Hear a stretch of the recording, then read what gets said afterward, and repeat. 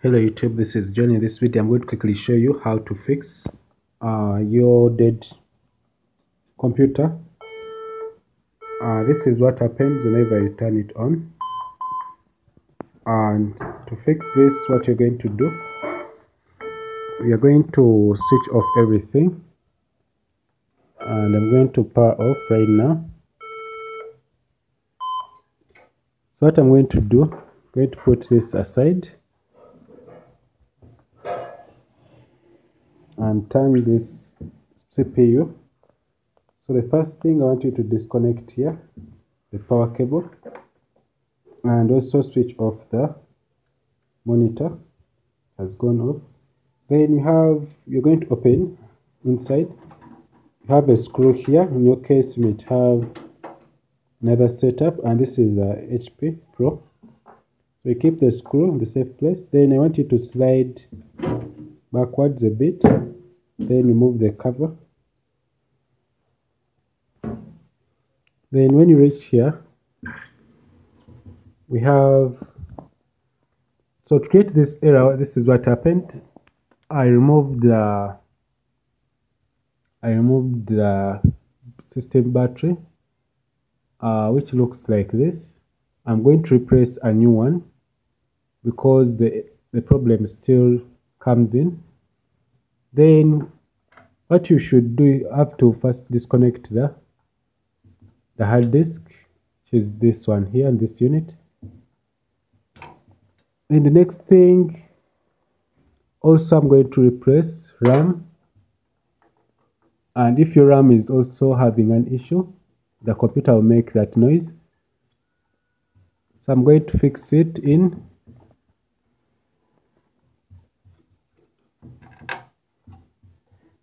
Fix it in gently till you hear a click like that. So the RAM has gone in. Then I'm going to put another battery.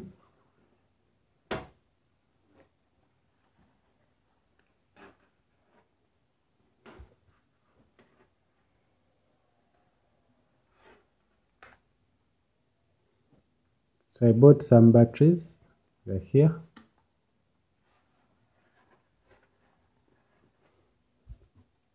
So I'll put this aside.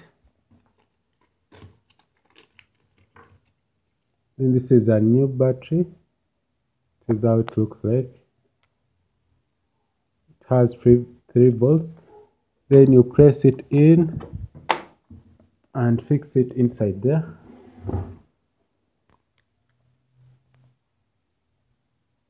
And what we are going to do, we're going to power on the PC again and power on our monitor. And I'm going to switch on the computer after it has turned on.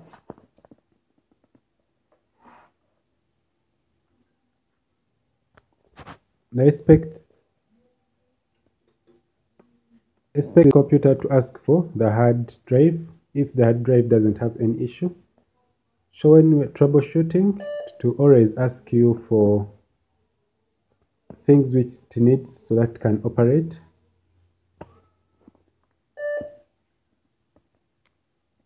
So what happens here, you receive this error that says the system battery was low, and also the system time is invalid. I am going to fix that by going to the BIOS. Now here they are going to ask us for the hard disk. The hard disk is not found. So what I'm going to do, I'm going to power off again by clicking the power button. Then I'll fix in here, but you make sure you disconnect again the power supply. Put back the hard disk. Then I give it power. Then after I connect back the power supply, then I'll power on again. And if our computer powers on with no problems, I'm going to restart again by pressing Ctrl Alt Delete. Then expect our computer to go on to load the Windows files. As you can see, it's loading the Windows files. And if this video is helpful, please subscribe to this channel and click the bell icon and give me a like if this video helped you. So our computer is now fixed.